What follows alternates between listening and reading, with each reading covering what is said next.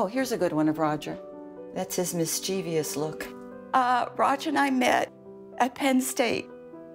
We were both worked in the dining hall. It was very romantic.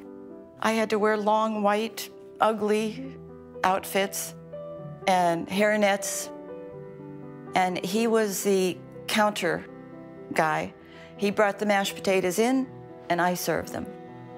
Well, he was a paratrooper, so he was well-built. And to have him come down with a disease that took that away was awful. Roger fell and broke both of his legs and his back right after we moved in here. I realized after 3 months in the nursing home that I was going to need some help to take care of him.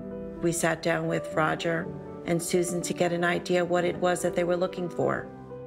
Roger and I, we just started talking, and I think that's when I was like, okay, I think I'm gonna like this. I thought this little woman isn't gonna be able to take care of my husband, but she just walked in with such confidence and made me feel comfortable immediately. She took over as the lead caregiver. It really allowed Susan the opportunity as his initial caregiver to become Roger's wife again. We just formed a bond. How does that happen?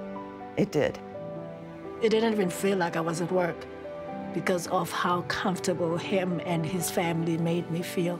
It was really something to watch the three of them evolve as a family and take care of Roger. Whatever they were bouncing to me, I was bouncing it back to them, you know? So it was just pure love. She's compassionate, she's funny, she's caring, she's loving, she's natural. Some people are born with it, and Kay was a professional caregiver. Thank you it's such a little word, but it's huge. I mean, 3.5 years of Roger's life and my life were made better because of her. I couldn't have done it without her.